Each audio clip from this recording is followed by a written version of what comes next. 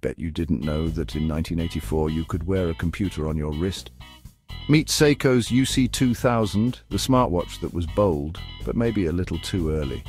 This quirky gadget had 2 KB of storage, worked as a calculator, and even plugged into a keyboard dock with a printer. It ran Microsoft Basic, so you could program on the go. Or try to, at least. Chuckle. The screen was a modest 4x10 dot matrix, making even a basic calculator look advanced. And the keyboard, bigger than most laptops today. It had ROM packs with apps like a Japanese-English translator and games. And with the UW01 module, it could store 2,000 characters. Impressive back then. Seiko aimed it at computer owners, but they didn't quite know what to do with it. Pocket computers were getting better, and the UC2000 just couldn't keep up. Still, Seiko brought computing to the wrist long before Apple and Samsung. Some ideas arrive before the world is ready. I would have worn one just to see people's reactions. Would you?